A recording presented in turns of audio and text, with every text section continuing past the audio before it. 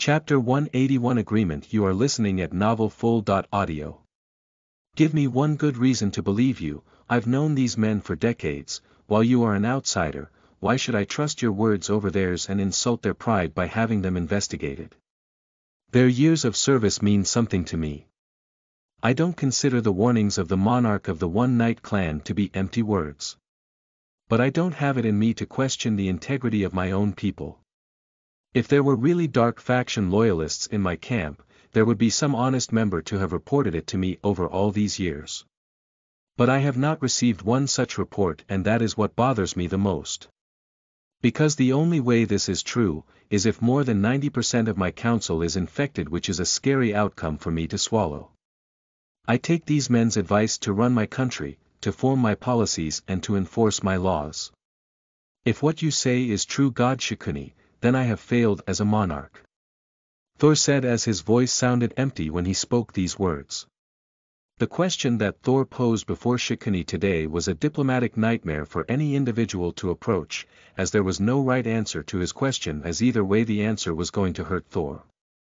Rudra felt a bit for the muscle man. In the end his faith towards his subordinates was admirable and something Rudra could relate with. Should there be a day when someone informed him that his elites were no longer loyal to him and that his best friend Karna was betraying him, he would be disturbed by that as well and probably dismiss it as a bogus claim no matter how credible the source of the information was, because he had been through thick and thin with Karna. Shaking his head, Rudra said, "The angels have these truth orbs, I'm sure you know about them. For beings below tier 6 they are impossible to be fooled, while if one uses divine essence to influence the decision the orb turns murky white indicating interference. I can most likely convince them to lend us one, and you can use it to question the council. If they are loyal to you and the Thunder Nation they will not mind being questioned over their integrity, especially knowing that as a result of this round of questioning they get to free up the planets occupied by me and force me to pay war indemnity should I be wrong. I will leave the decision up to them now." Checkmate. Rudra had woven a beautiful trap with words that the ministers could no longer escape. The conditions Rudra offered for going through a simple round of questioning were much greater than what the Thunder Nation obtained in return, as anyone who declined the proposal would automatically seem guilty. The dark faction loyalists began to panic as a few who had nothing to hide accepted the plan and voiced their public acceptance of it, while the majority of the crowd remained silent and in thought, just as Rudra knew that they would. "I don't think this is the best idea, my lord. I mean, how can we know if the orb is working properly? How can we trust the outsider? I mean, surely there is no need for this round of questioning. He has killed a councilman in this very chamber before your very eyes. He doesn't deserve to live, lord, don't you agree?" A man spoke while visibly sweating as he rubbed his hands in nervousness. "Oh, a mentally retarded councilman, how rare," Rudra commented as he chuckled at his own joke. "Every concern that he raised is common sense, Monarch Thor. The orb's authenticity is not an issue when Monarch Augustus One Night and Monarch Michael sign a system document guaranteeing its authenticity. As for the device calibration, you can test it yourself, and for the questioning you can do it yourself. I will not give you the questions, I will not interfere, and I will not influence the outcome. You be the judge, you do the questioning and you do the analysis. I don't think there can be foul play involved if these conditions are met," Rudra said with authority, as every mumbling council member was silenced after listening to his proposal. Rudra had really not left any way out for the dark faction supporters, for today it felt like a through and through checkmate for them. Thor waited for a good 5 minutes for any objections to be raised, but there were none. So in the end he decided to accept Rudra's proposal and made him sign a system contract that stated that should his accusations turn out to be false he would be forced to return the territories he had captured and pay a war indemnity of 5 trillion gold coins, as well as serve as the northern commander with an unpaid salary for next 100 years. Thor sighed in relief when Rudra did sign the contract, as that made it clear to him that he indeed did not have malicious reasons to attack his territory, hence he could let go of his anger towards him. Before leaving the council chamber, Rudra scanned the pale faces of many council members in the room as he went up to Thor and whispered in his ears to monitor all teleportation and escape attempts from the planet tonight. Rudra's intuition told him that many cowards were going to flee the planet before the questioning ever began and that his theory would start to be proven true before the orb was ever secured. Thor gave Rudra a silent nod, acknowledging the private advice as Rudra walked back out of the Thunder Nation Council on his own 2 feet before disappearing from the planet. If Rudra's analysis was to come true, Lucifer was in for a sleepless night tonight. // This bonus chapter is sponsored by top patron Cervantes91, please thank him in the comments for this one // Chapter 182 Old Promises. You are listening at novelfull.audio. Rudra returned to planet Radiance, with a bang. The man had unbelievable swagger around him, as the Tier 8 monarch Augustus One Knight and the patriarch of the entire One Knight family, Patricia One Knight, stood waiting for his glorious return. Can you please not swing your shoulders when you walk? It's narcissistic as fuck. Patricia said, pretending to be disgusted by Rudra's power walk. My child, Augustus said with a smile as Rudra happily narrated his exploits at the Thunder Nation to the duo. Augustus was slightly shocked that Rudra killed Mavi so ruthlessly and that he managed to convince Thor to investigate his own council, as Augustus was once again convinced of Rudra's prowess as a one-man army. So let me get this part again. You walked into his council and killed his councilman in front of him? Patricia asked, not able to wrap her head around Rudra's flexing. The ant was too loud, Rudra said in response as he made a V sign with his fingers. Wow, what's next? You unite the monarchies under your foot and become the undisputed ruler of the universe. Patricia asked sarcastically as Rudra rubbed his nose and said, I might if I'm free. Patricia shook her head, she was done with this brother of hers. Apparently his talent was only matched by his narcissism. Patricia on the other hand updated Rudra about the situation of transfer of Earthlings and how 40% of the population had already been shifted safely, including his family. Rudra was extremely glad for this, for the safety of his family meant everything for him. Has Max returned? Rudra asked Patricia, who shook her head and replied no. Rudra did send an emissary to his university to inform him to come back to Earth so that he could be informed about the new changes, but apparently he was not at his university and not checking the messages on his mobile phone. Where is that kid? Rudra asked, as Patricia clapped her hands and called in her servants who handed her a report. I knew you would want to know, apparently the answers you need are in Vanaheim. The caretaker appointed to Max from the St. Maximus clan, Severus, is in Vanaheim with his 2 friends. I believe they have the answers you want. Patricia said as Rudra felt his heart beat a little faster at the mention of Vanaheim. Do you think she would be there? Rudra asked Patricia, his voice sounding shy. I know she is there, Patricia replied as Rudra blushed and smiled. Well, guess I'm off to Vanaheim then. I need to bring a few family members back home, Rudra said to Patricia, who rolled her eyes at him but smiled nonetheless. Even though her brother was an idiot, he was undeniably powerful and talented, and a pure-hearted person that she loved a lot. Meanwhile Max, today, we go on a hike, pack your stuff and be ready, we will most likely be gone for 3 months, Kremeth said as he dropped a sudden bombshell on his 3 disciples and Rhea. Where are we going? Rhea asked, as Kremeth chose to ignore her question. I'm only taking my disciples, you are free to enjoy your life while we are gone, Dragon Queen. Kremeth said eventually as Rhea snorted fire in reply. As if.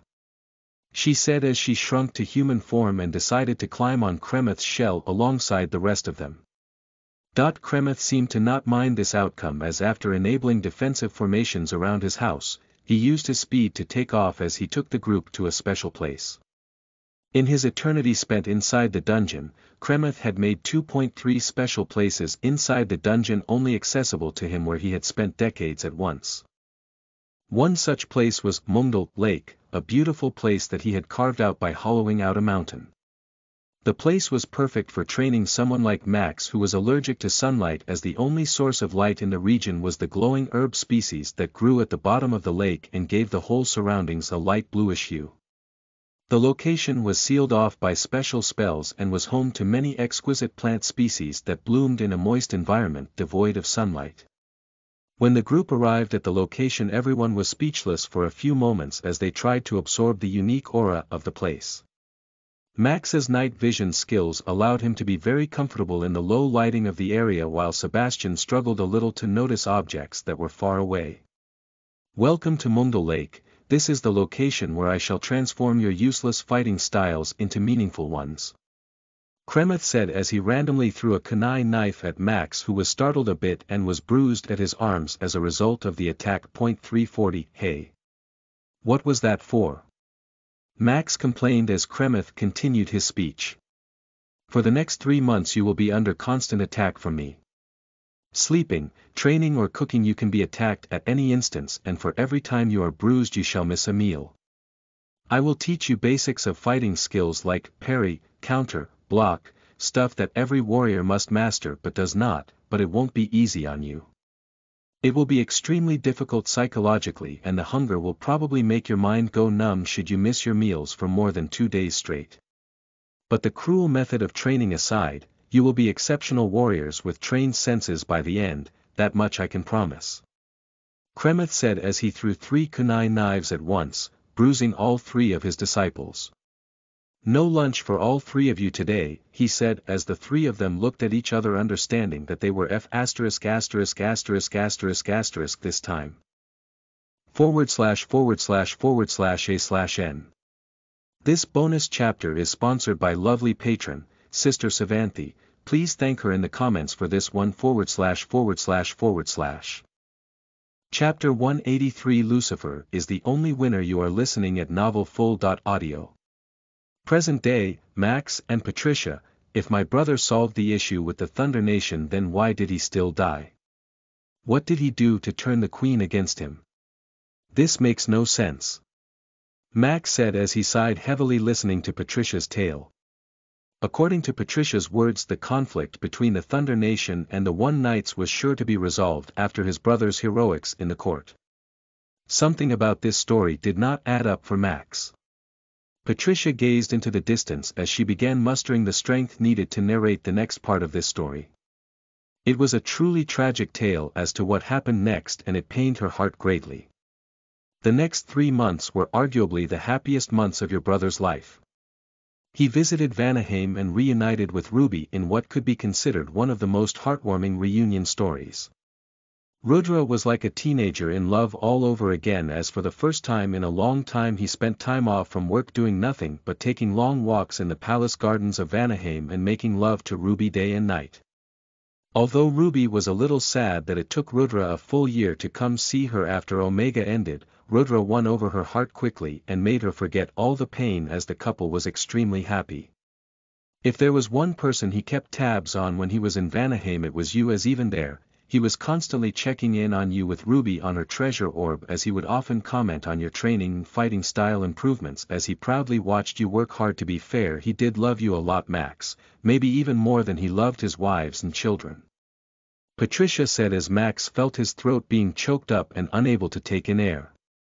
On the other hand, just like Rudra had predicted, many dark faction loyalists tried to flee the country before the assessment began and were caught by the patrol forces on guard, as Thor got a big reality check about the state of his nation that day. When the truth orb was finally delivered and the tests were concluded, Thor found out a lot of disturbing facts about his kingdom that made him fly into rage. Apparently Lucifer had orchestrated the infiltration of the Thunder Nation, and it was a project ongoing for 400 years.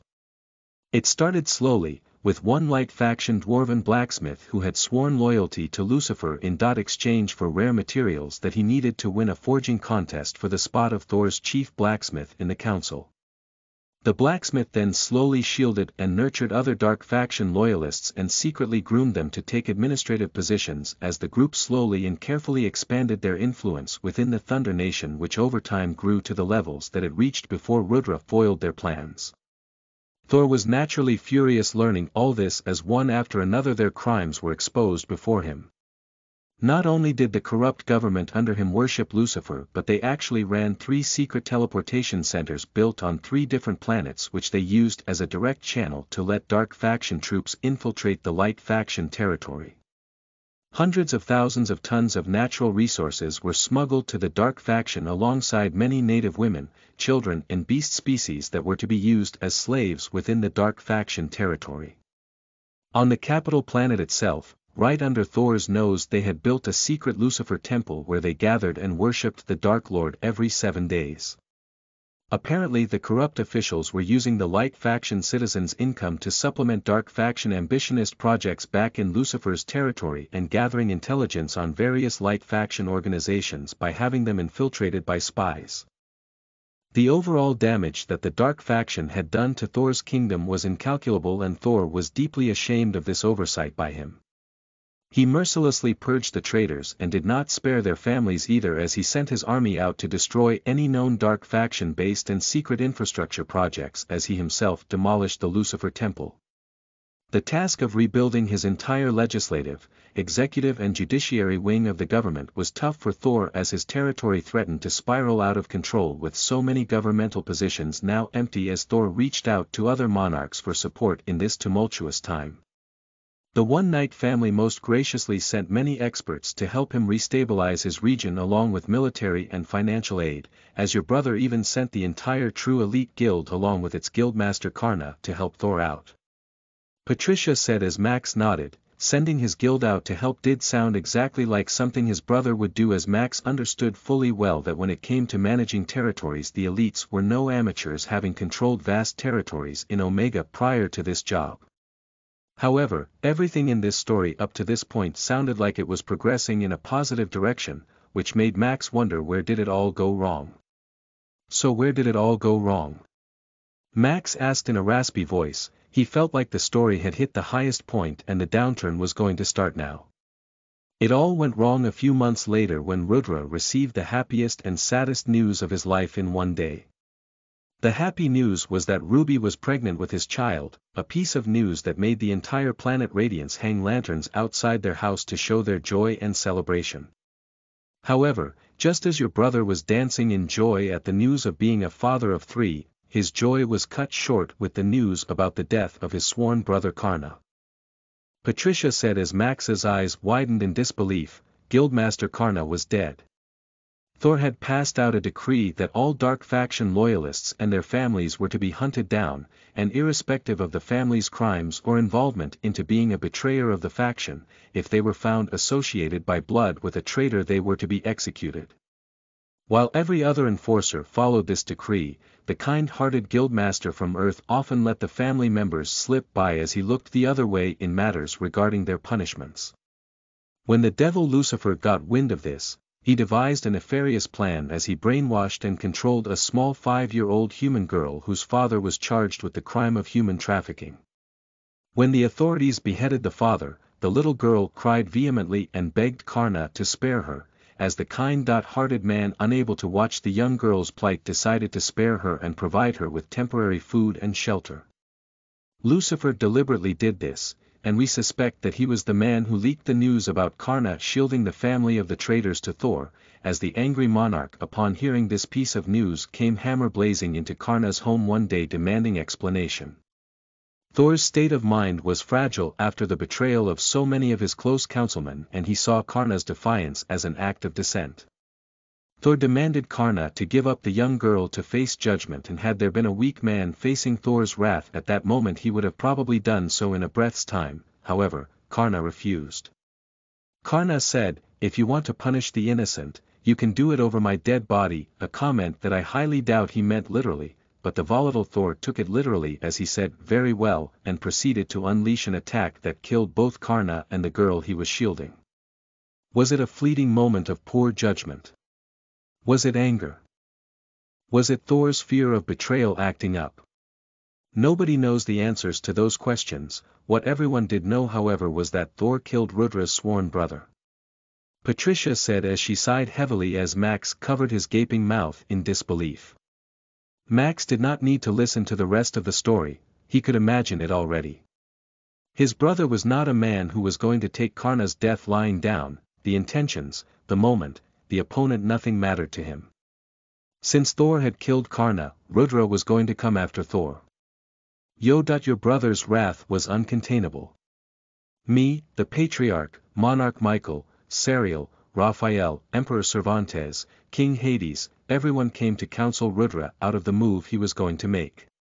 Both his wives begged him to not go, as Ruby even used her unborn child as an emotional ploy to calm Rudra's wrath, but nothing worked. At Karna's funeral, Rudra shook hands with the weeping Skyla and promised retribution for his brother's death. In the end, your brother decided to challenge Thor in a fight to death inside the immortal arena. Patricia said as Max closed his eyes in defeat. Max was not sure if his brother was right or wrong in this challenge, whether Thor was truly wrong to be ruthless in killing the family members of traitors or whether Karna was truly deserving of death.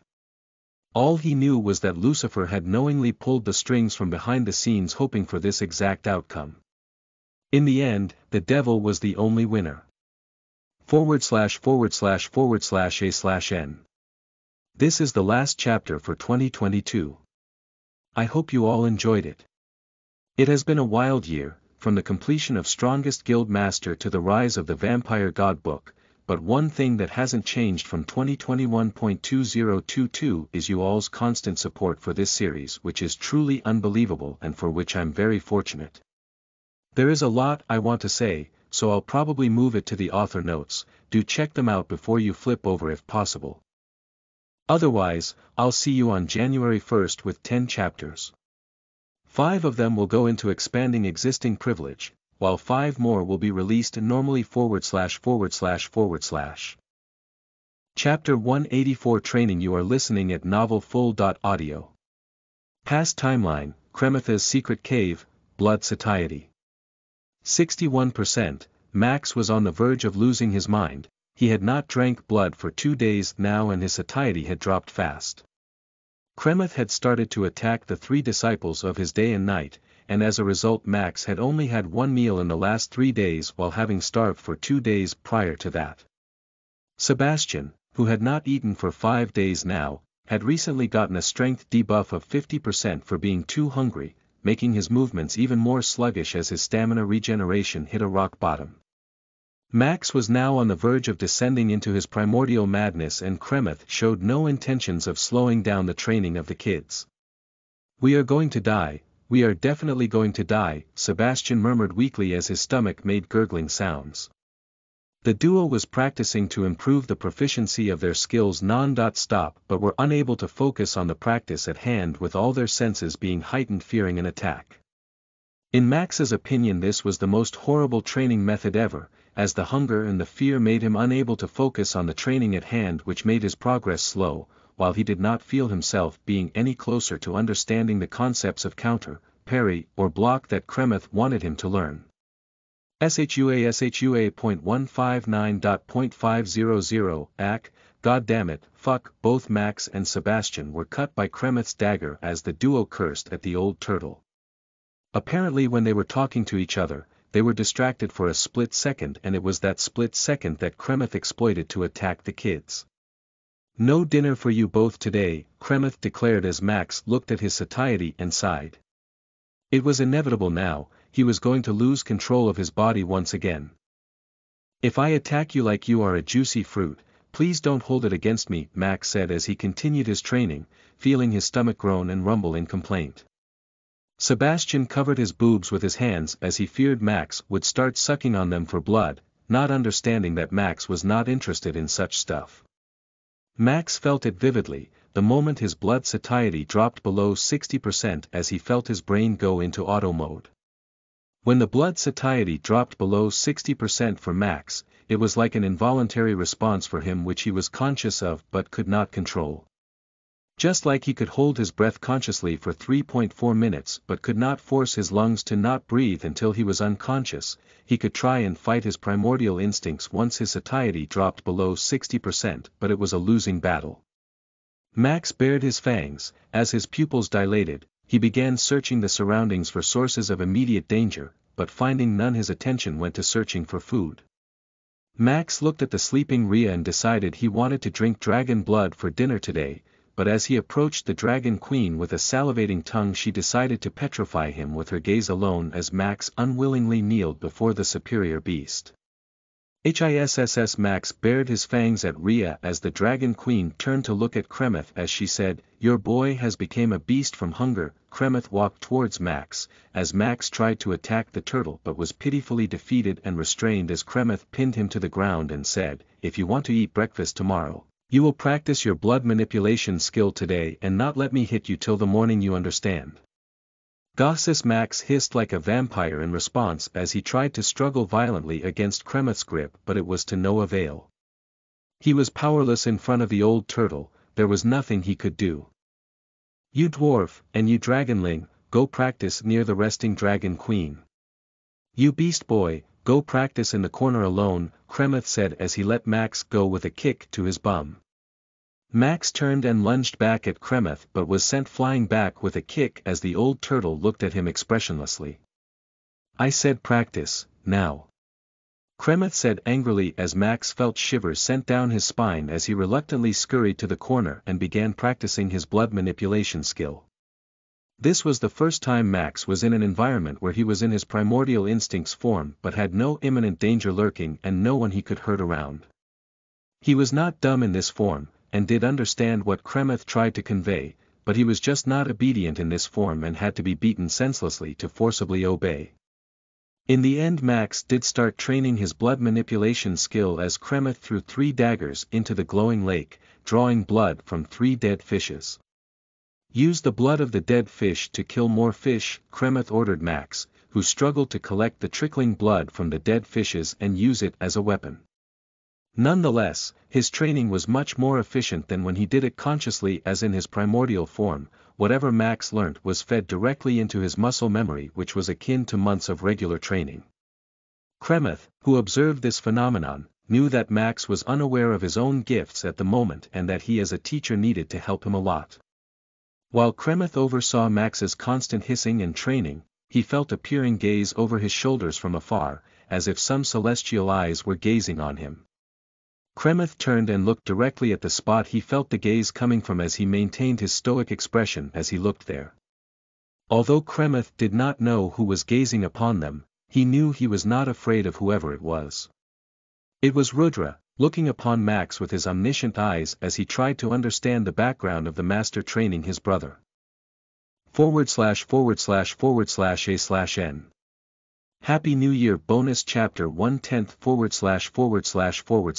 // Chapter 185 Way of the Wind. You are listening at novelfull.audio.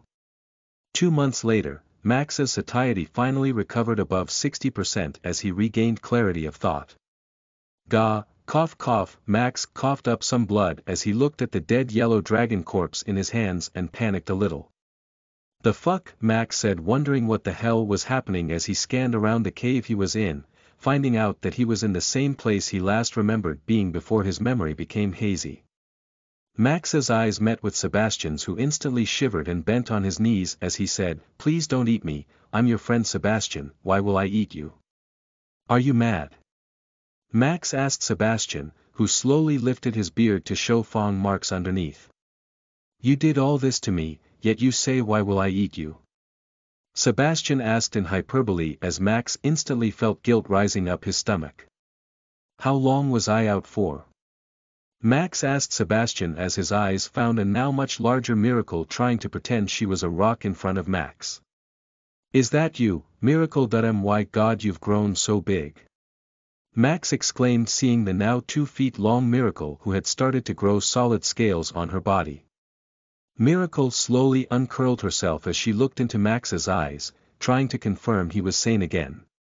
"You were out for 2 months now," Miracle replied in a childish voice as Max was pleasantly surprised to see her talk. "Good Lord Miracle, you can talk now." "Haha, you learnt bipedal English, I'm impressed," Max said as he chuckled a little and resumed sucking the blood of the dead dragon he was sucking before, the delicious sweet taste making his taste buds dance in joy. "I'm called Mira now, I chose a system name after reaching Tier 1. Also you should take a bath, you stink, Mira said as Max was dumbfounded by her response. The little dragon girl that was shy and loved belly tickles was gone, replaced by a confident young dragon. Max smelled his armpits and immediately felt like puking his stomach out. He smelled absolutely putrid, like sweat, dirt, blood and bacteria all mixed together. Max quickly drank blood till his satiety returned to peak 100% before he took off his robes and took a dive in the pure glowing lake in front. Immediately all the fishes swam away from Max as if he was cancer as dirt and blood visibly parted from his body in the clear lake as he continued to swim about. Max rubbed his body with his hands, trying to get as much grime off as possible, as Sebastian and Mira watched from a distance. You think this was worth defying Master Kremeth? Sebastian asked Mira. It's worth it, his blood manipulation skill had become too powerful. Yesterday he immobilized me with his skill and proceeded to bury his fangs in my tail. If Mother was not present to save me, I think he would have drained all the blood in my body. Mira replied as Sebastian shuddered just thinking about it. Max's growth was rapid in the past 2 months with Kremeth constantly monitoring and mentoring him in his primordial form. His brainwash and blood manipulation skill reached advanced mastery level in what could only be considered as a rocket speed of mastering skills. But unfortunately with the increase in strength came no increase in mental stability as his beastly behavior continued to be out of control with him trying to bite into Sebastian and Mira at every possible chance. Sebastian had already been reduced to a pile of bones, losing over 17 kilograms in last 2 months. It was only in the past week that he secured 2 meals a day for 7 consecutive days, otherwise he was regularly starving. Who did it? Who fed the beast? Kremeth roared in anger when he returned to the cave with fresh herbs only to find Max sane and swimming in the pond again. Hey, who are you calling a beast? Max shouted back in response but was met with glares from both Mira and Sebastian which made him shut up. No food for the 2 of you for 3 days, Kremeth gave the verdict as Mira and Sebastian sighed in defeat. Although having no food for 3 days was bad, it was not nearly as bad as sharing a living space with a primordial vampire maniac. Check your stats, do some introspection, then come talk to me. I need to consciously teach you consciously about the way of the wind, Kremeth said as Max frowned and checked his stat panel. Max was dumbfounded to see he had gained 7 levels and had improved in mastery over various skills. The most notable improvement was with his brainwash and blood manipulation skill, which had reached advanced mastery. Max did not remember practicing either of these skills, nor did not remember getting the new skill, Way of the Wind, but what blew Max's mind away was the fact that his newly obtained skill, Way of the Wind, had an ancient grade attached to it. Brainwash, Advanced. Control the minds of your chosen target with varying success rate. 100% success rate for opponents with intelligence stat 50% below your stat. 80% success rate for opponents with intelligence stat 30% below your stat. 10% success rate for opponents with intelligence stat 10% below your stat. 1% success rate for opponents with similar intelligence stat. Note: you can now control multiple opponents at once. The success rate may become lower if the opponent has mental manipulation resistance. Blood manipulation, advanced. The bloodline skill of the primordial vampire clan, thought to be lost with time. It has varying applications primarily involving the use of blood. Sub-skills unlocked. Blood explosion. Make any opponent who is 2 tiers below you explode at a mere touch. Blood shield. Use blood to act as a solid shield against incoming attacks. Blood arrows. Create and control blood arrows to attack opponents.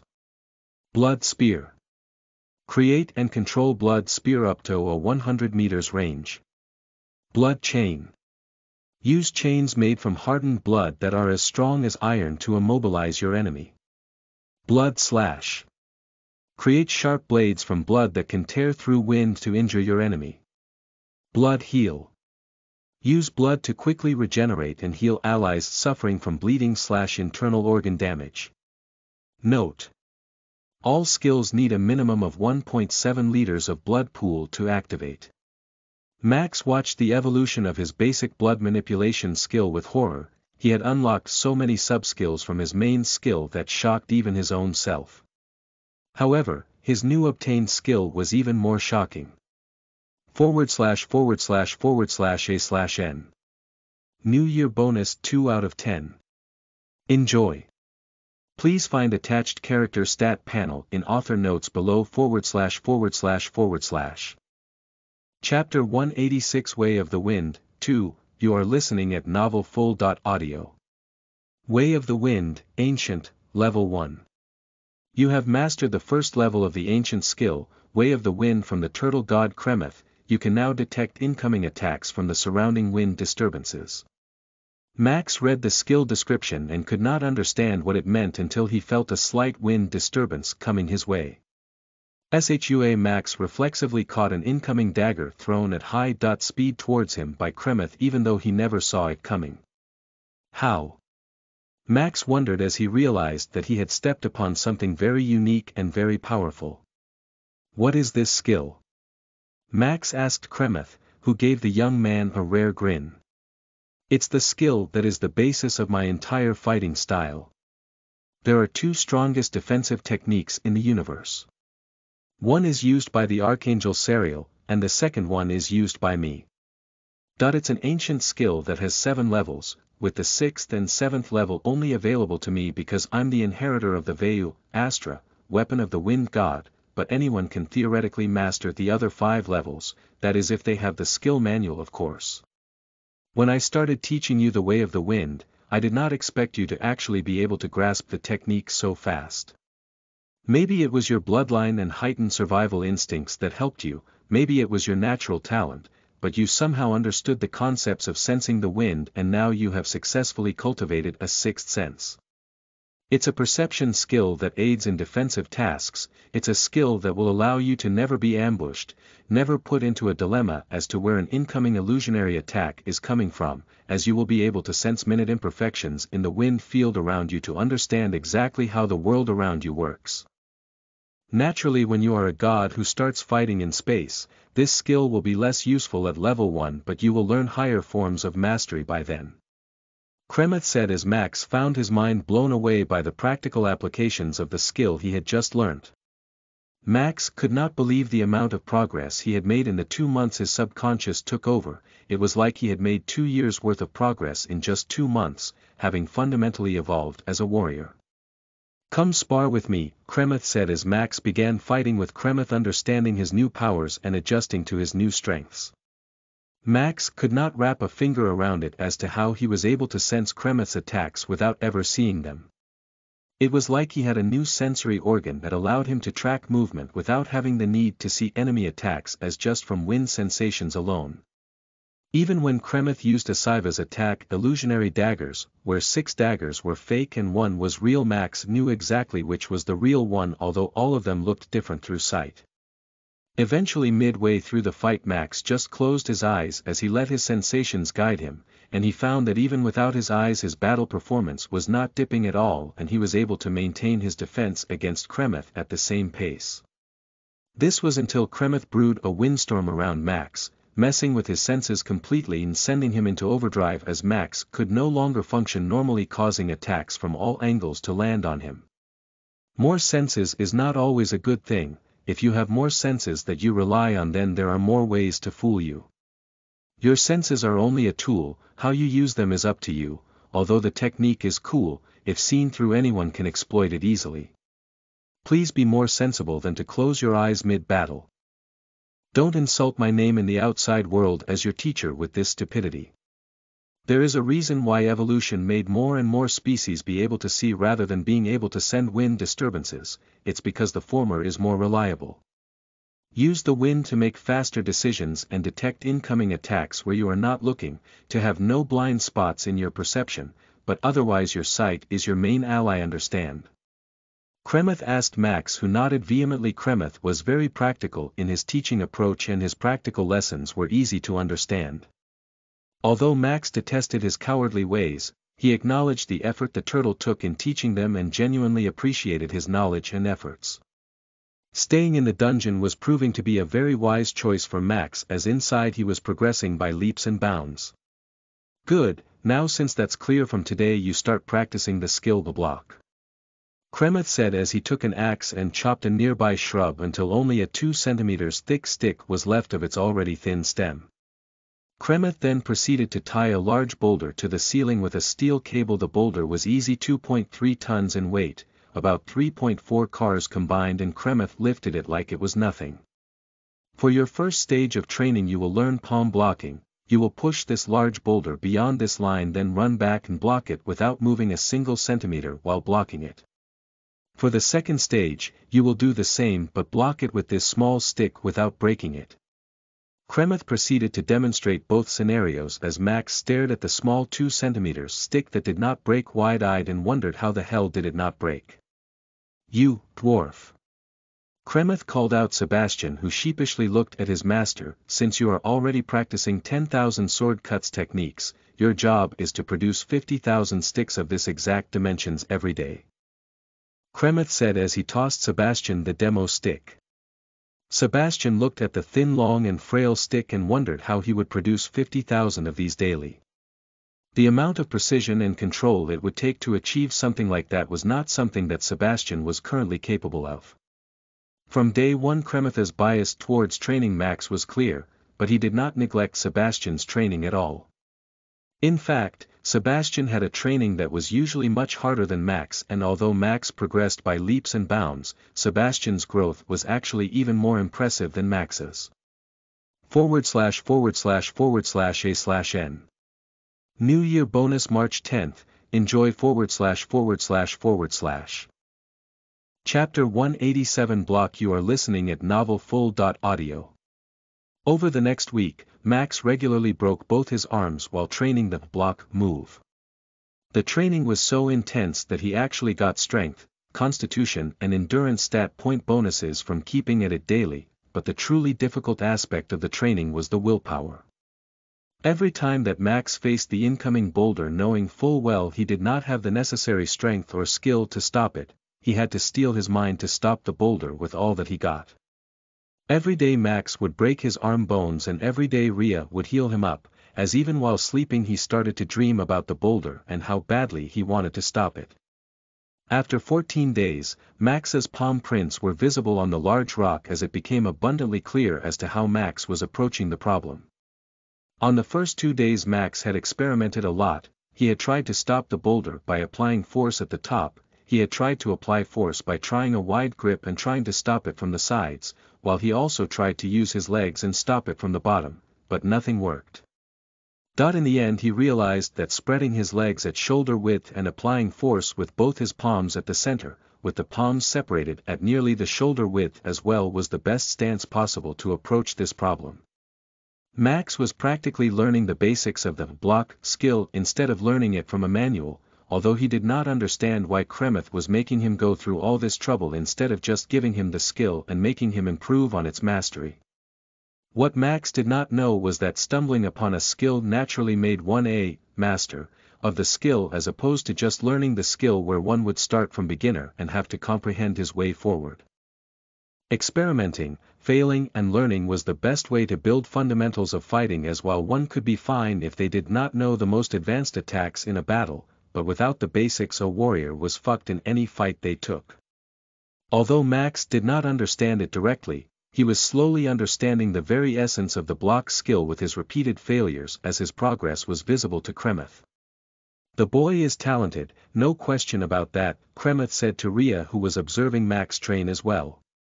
"That he is, a rare genius in the body of a barbarian," Rhea commented as she could see Max's motion improving. 30 more days before he fully gets the physical block, I think, Rhea said as Kremeth agreed with the assessment.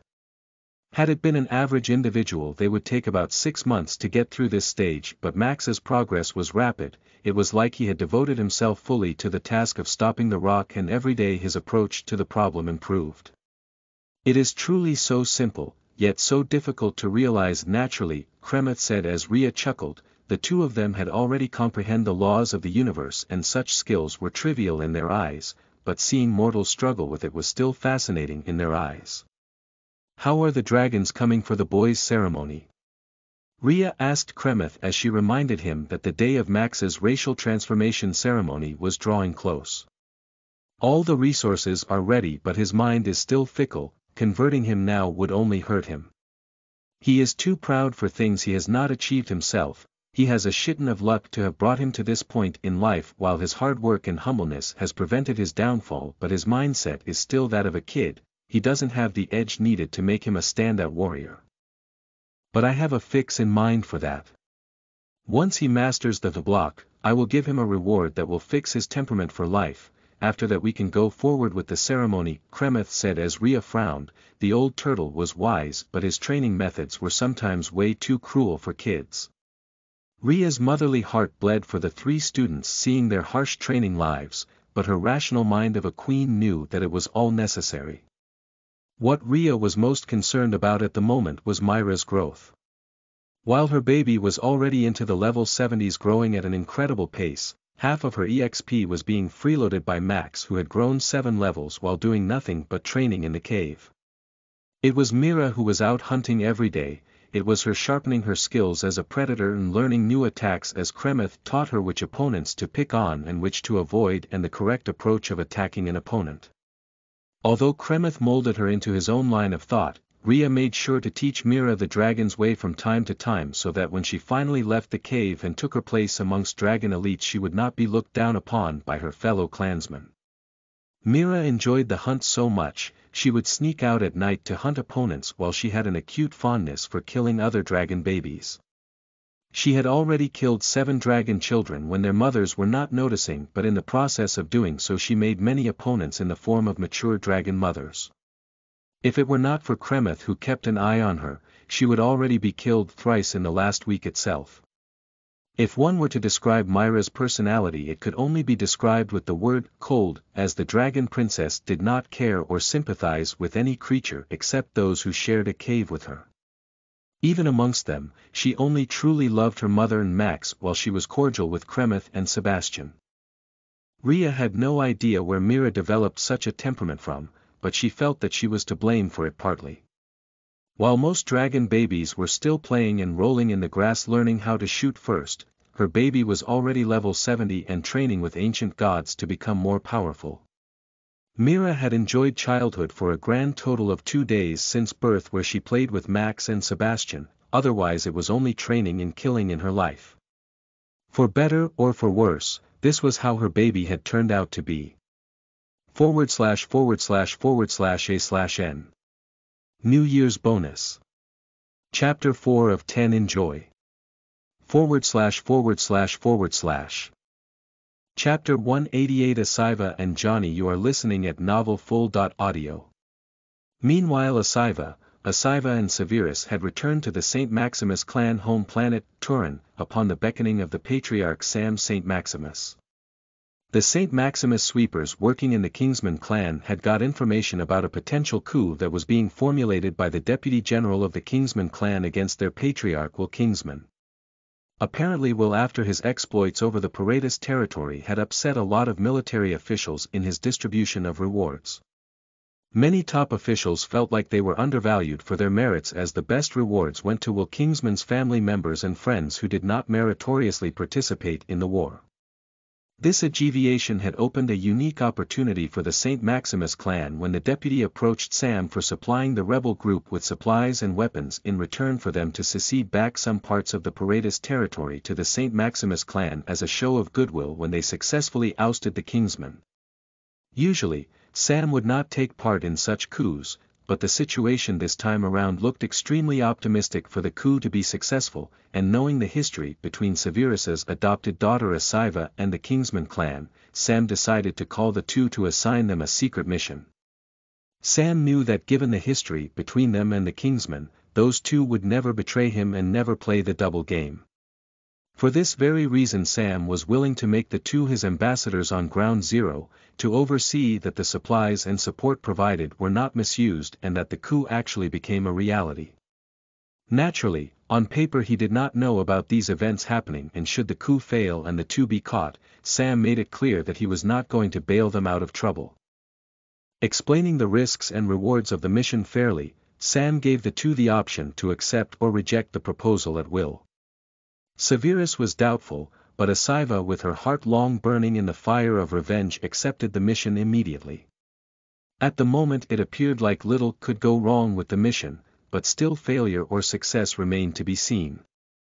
Meanwhile Johnny was having the time of his life as the commander of the Red Hands mercenary group, as under his leadership the group soared to greater and greater heights. Due to a series of unbelievably lucky encounters, Johnny was now on the cusp of entering the god realm of Tier 6, but it was during this period that a piece of disturbing news fell into his ears. One of his boys, the guildmaster of his previous guild, Karna, had been killed by the Thunder Monarch Thor, as this piece of news devastated the old Johnny's heart. "My boy! How dare he hurt my boy?" Johnny was enraged, his broken heart causing his temper to flare. Johnny ordered the Red Hands to stop all ongoing missions to hunt dark faction loyalists within the Thunder Nation at once, as he recalled all of his men back and cut all diplomatic ties with the nation. According to his information sources, Rudra had challenged Thor to a death match in the Immortal Arena, while his previous guild, the True Elites, was in rage and shambles over the death of their beloved guildmaster. Temporarily, the guild secretary Amelia had taken over the role of guildmaster to stabilize the situation, but it was abundantly clear that the shoes of Karna were too big for her to fill, with her having virtually no combat ability. The elites were like a family, and the death of the guildmaster made every guild member feel the pain of losing him strongly, as anti-Thor and anti-Thunder Nation feelings were strong within the group. Should Rudra give the order, the elites were ready to storm the capital of the Thunder Nation even if their lives were on the line, as their rage blinded their sense of judgment.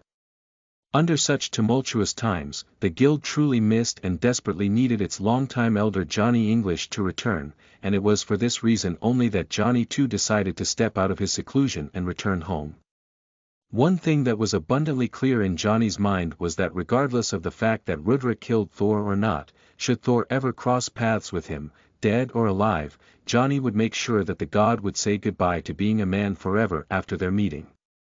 Two skills made Johnny skyrocket to the top of the Red Hand group hierarchy. One was his infamous, ball-crushing, skill that he had perfected, and the other was his void form technique that allowed him to become formless at will, making all physical, elemental and mana-based attacks useless on him in his void-formless form. Only mental attacks, soul attacks and ghost attacks could damage Johnny in that form, but to counter this weakness Johnny had a high mental manipulation resistance. While immortals who had mastered the laws of the universe and had an understanding of spatial manipulation could still counter Johnny's skill before, his latest lucky encounter removed this defect from Johnny's portfolio. The current Johnny was untouchable from physical or elemental attacks that were charged with even divine essence. Which meant that not even most gods could hurt him now. With such a formidable man returning back to the elites from the shadows, chaos for the Thunder Nation was sure to bloom. /////A/N. This is it, guys, the moment you all have long been waiting for. Sir Johnny will finally step out of his isolation and reunite with the elites after Karna's death. For the longtime fans of the character, I can promise classic Johnny action ahead. For the new readers of this book, I hope to make you all fall in love with this character like the rest of us already do. Chapter 5 out of 10 of the New Year's bonus series, hope you all enjoy. ///// Chapter 189. No other way. You are listening at novelfull.audio. Contrary to Kremitha's prediction, Max learned physical block skill 10 days faster than expected. Blocking was very simple. In theory, to stop an object in motion one only needed to apply an equal and opposite force to the object to nullify its motion. It was basically a matter of pure strength. Had Max been tier 3 or stronger, he could have blocked the boulder with his eyes closed, but this is exactly where skills came into play. Max figured out that when instead of stopping the rock with rigidity he used a fluid motion of pulling his hands back along with the force of the rock, the load on his bones became considerably lower. Initially Max was trying to stop the rock with brute force. This made it so that all the pressure was being channeled through the bones in his arms, which were as a result crumpling under the strength of the boulder. But when instead, Max engaged with the rock in a semi-extended state, the pressure began transmitting through the muscles instead and was distributed throughout his body, which made it easier to block the boulder. When Max arrived at this conclusion, the rest was very easy for him to grasp, as he realized that by prolonging the time needed to stop the boulder and by putting his full body strength behind the boulder to stop it instead of only relying on upper body strength, Max realized that he could multiply his current strength to a level where he was able to stop the boulder without having to take a single step back. Through repeated attempts and failures, he had grasped the concepts of center of mass, force distribution and impact distribution, which were the fundamentals behind any blocking skill. Although Kremeth was internally impressed by Max's progress, externally he just threw a pile of sticks chopped up by Sebastian onto Max, asking him to continue with the next stage of his training. Max was a bit disappointed at this. He had been excited to show Kremeth his progress and wished to hear a few words of encouragement from the old turtle, but unfortunately he got none. This was Kremeth's way of teaching. He was never going to praise his students for anything they achieved, no matter how significant it may be.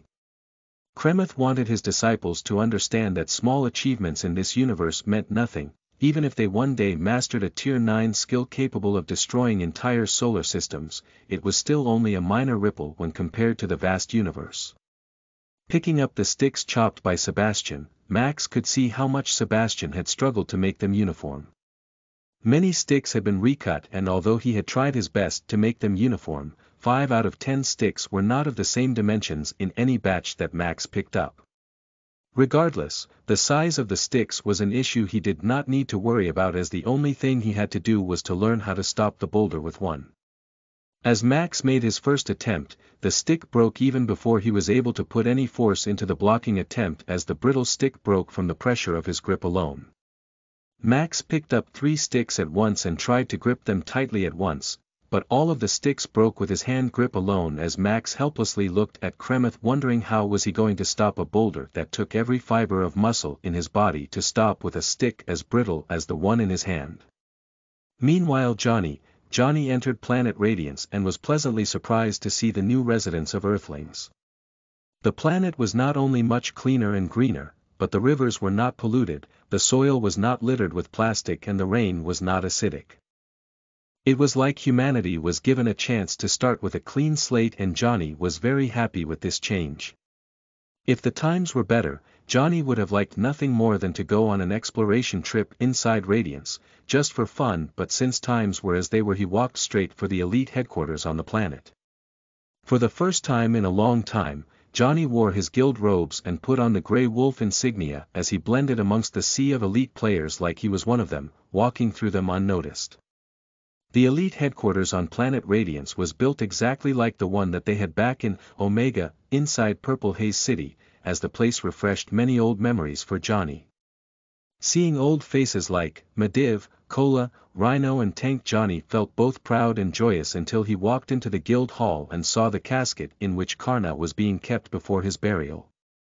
Johnny saw Rudra on stage beside the casket, while Skyla, Amelia, Yua, Naomi and Neatwit accompanied him. One after other, the elites were walking up to the dead body to pay their respects, as Johnny too waited patiently for his turn in line to see his old friend. When Johnny finally saw Karna's serene resting face, a stream of tears rolled down his face as a tsunami of rage and emotions boiled up in his heart. He felt a hand over his shoulder, and upon turning he saw a mildly smiling Rudra looking at him. "We have missed you, Sir Johnny," Rudra said as he bowed respectfully to the elder, who bowed back in respect. A commotion erupted inside the guild when news of Johnny's return spread, as Johnny dutifully paid his respects to the dead and their family. After Johnny's return, Rudra called for an emergency elder meeting of the guild as Fatty Kalash, Neatwit, Amelia, Johnny, Mediv and Rudra met in the guild's conference room to discuss future plans. The atmosphere in the room was heavy. It was after a long time that an elder meeting had been called, and the first one where Karna was not an attendee. Rage and vengeance were plastered over everyone's faces, yet it was Johnny who broke the silence first. "The Thunder Nation has to become an elite nation. There is no other way. Johnny said with sadness and conviction as the eyes of others sparkled at the idea. /////A/N. New Year bonus 6 out of 10, enjoy. /////. Chapter 190 Rudra vs Thor. You are listening at novelfull.audio. The arena of the gods, Thor's locker room. Thor did not wish to be in the immortal arena of gods today. He did not wish to kill Shikuni over nothing, but the latter had left him no other option. In Thor's mind there was no fear of facing Shikuni in a fair 1-on-1 battle. He was a tier 8 monarch. The hammer he wielded was forged from the densest alloy in the universe and was so heavy that gods with over 300,000 strength stat still struggled to wield it properly. In Thor's mind, Shikuni was a benefactor of the Thunder Nation. Without him Thor would have never found out about the traitors hiding in his own kingdom and would have never understood the plight of his own kingdom, which was the only reason he was regretful for this fight. Thor felt that Shikuni's attitude was unreasonable. He had even offered countless treasures to settle the matter of Karna's death even though he did not need to, but the stubborn Shikuni was hell-bent on wanting vengeance. In Thor's mind, this behavior was not befitting of a god. Thor also loved Mavi. The man was like a brother to him and was the pillar of his empire, yet he let go of the grudge of Mavi's death, when Rudra came to his council to talk reason. Mavi was a tier 7 god. Karna was a tier 5 mortal. Even so, Thor was ready to apologize and even offer compensation for his death, but Rudra would not take it. As Thor put his armor on, he steeled his mind into believing that Rudra deserved what was coming his way today. He had done everything possible to avoid this conflict, but since it could not be avoided, then he was for sure not going to shy away from it either. Since Shikuni wanted a fight, Shikuni was going to get a fight. Since he was the challenged party, he got to set the terms of victory in this battle, and since he wanted nothing from Shikuni post his defeat, he decided to keep the stakes as 100 gold coins. Meanwhile Rudra, in his locker room, Rudra had his eyes shut calmly as he listened to the roaring arena outside. 15,000 light faction gods, 7 monarchs, 12,000 dark faction gods, Lucifer and Satan were all present outside in the sitting arena waiting for Rudra to face Thor. It was the first time in history that a monarch had been challenged to fight in the immortal arena, as nobody outside believed that Rudra could walk out of this fight the winner. Rudra too understood full well that the decision to fight Thor today was a wrong one. He understood that the fight today was uncertain and he was the weaker party going into the fight. However, he also knew that he had to do it. If he did not fight Thor to the death over killing Karna, then he would not be able to live with himself for centuries to come, knowing that he let his brother's death go unavenged. He did not plan to die here today, but he was not afraid to risk his life either, as he knew full well that his body had 2 treasures that would allow him to reincarnate even when he died.